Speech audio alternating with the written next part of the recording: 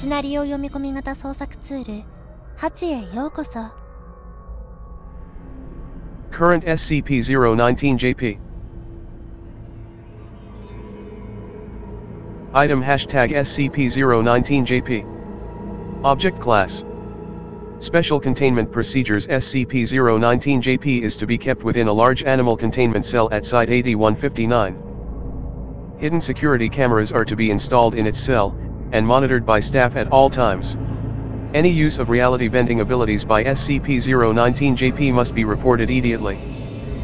SCP-019-JP is to be provided a diet suitable for apes, consisting mainly of fruits, twice daily. To reduce stress for SCP-019-JP, appropriate recreational items and plants may be placed in its cell.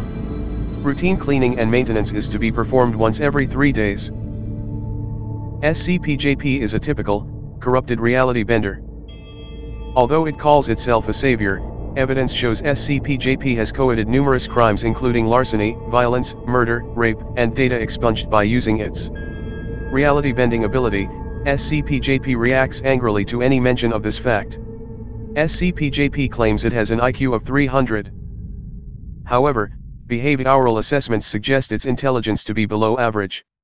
Furthermore, its mental activity is quite destitute because of its asocial nature. SCP-JP was captured following an incident which took place during a wedding ceremony, which was attended by individuals including Foundation personnel, at church. A swathe of damages includes killing 18 people including 1 newborn infant and 2 Foundation personnel, raping 4 females, between the ages of 7 to 32, killing police officers who were dispatched to the scene. When the Foundation's anti-reality bender task force arrived on scene, SCP-JP attempted to conceal all evidence by using its anomalous abilities. According to its claims, SCP-JP committed 1 similar crimes before this incident. SCP-JP states that it remains in custody voluntarily. It has expressed a desire to help the Foundation achieve its goals, even claiming that it has assisted in breach response and recontainment of other SCP objects in the past. Future cooperation or assistance has been offered by SCP-JP in exchange for freedom to use its power. It reacts aggressively toward personnel when these offers are denied. Interviewee SCP-JP. Interviewer Dr. SCP-JP, why are you guys keeping me in these conditions? After I've kindly allowed you to capture me, of my own will. Hey Doc, you should add me onto your Foundation task force. Dr. Hello, SCP-JP. The answer to your request is no. Please, remember what you've done in the past. SCP-JP. I've never broken a law in my life. How can my actions be illegal? Can you prove that I killed someone with supernatural power? I'll tell you, when I used my power, all those people said please kill me. And please give it to me. SCP-JP uses a high-pitched voice, possibly mimicking a female and stuff. Ahaha, these things were done by consent. All of these. Dr. I see. Tell me then, how did you gain your ability? SCP-JP. Who cares? One day, I woke up and suddenly got this power. Like some hero in a comic book.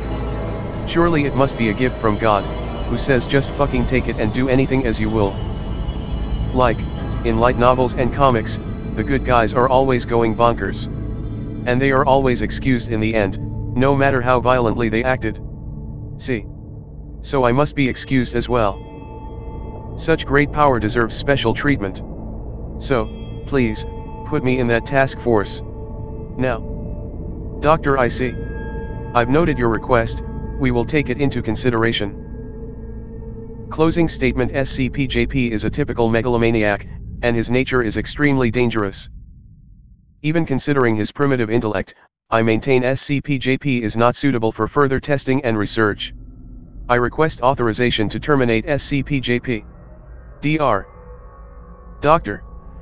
Given the minimal value of SCP-JP as a Foundation asset in any capacity, termination has been approved and will be carried out as soon as possible.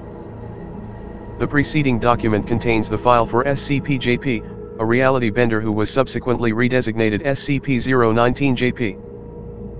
SCP-019-JP is an instance of a Bonobo panpaniscus. As the termination process was being carried out, SCP-JP used its abilities in an escape attempt. While partially decapitated, SCP-JP swapped its own head with that of a bonobo, being kept in an adjacent wing for research purposes. This action caused the death of SCP-JP and the birth of SCP-019-JP, a reality-bending entity that consisted of a bonobo's head and SCP-JP's body. After the displacement, SCP-019-JP immediately transformed its human body into that of a bonobo. No further manifestations of anomalous ability have been noted since this incident.